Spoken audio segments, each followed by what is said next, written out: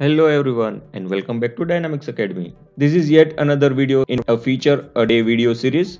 In this video series we will cover the new features that were released with Microsoft Dynamics 365 9.0 version. On your screen you are able to see the various new features that were released in 9.0 version of Dynamics 365. We will see each of these features in detail per video in this series. And at the same time we will also see the various deprecations that are going to happen with Dynamics 365 9.0 version release. So this series is going to be very much useful and informative.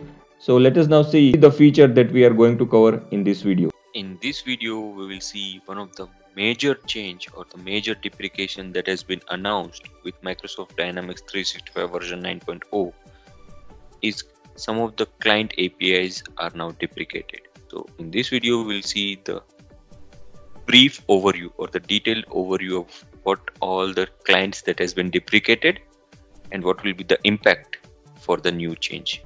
My name is Abhishek Doria and I will be your host in this video. So let us now begin.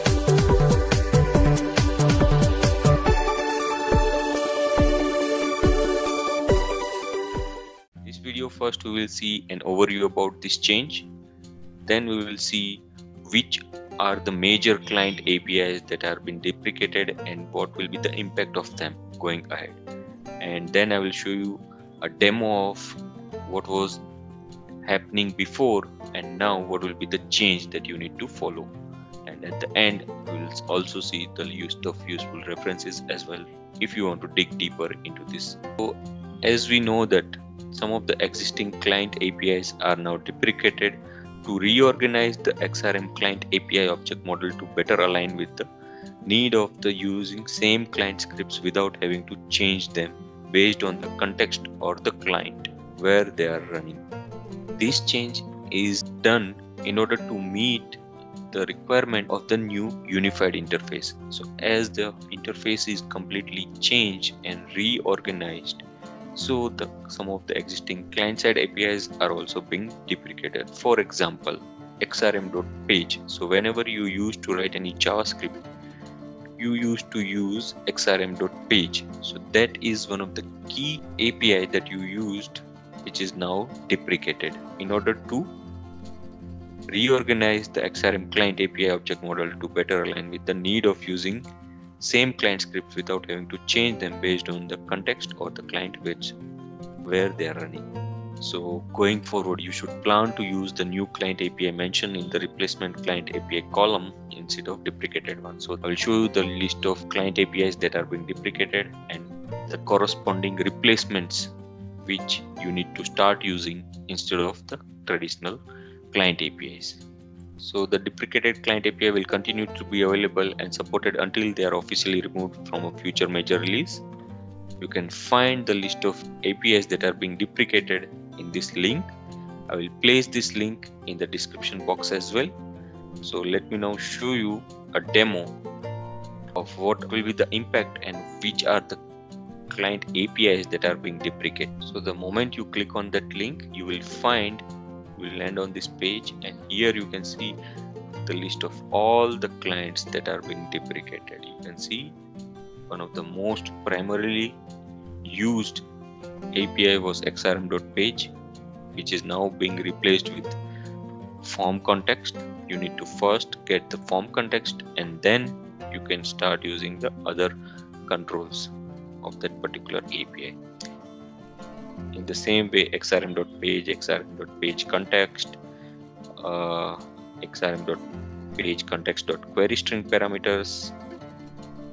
These are the whatever the APIs that you see on your left hand side of this column are all deprecated, and on the second column are the new APIs that you can use instead of the previous one, because these are the replacement client APIs. You At the same time, you will be able to see the brief description as well, how to use them.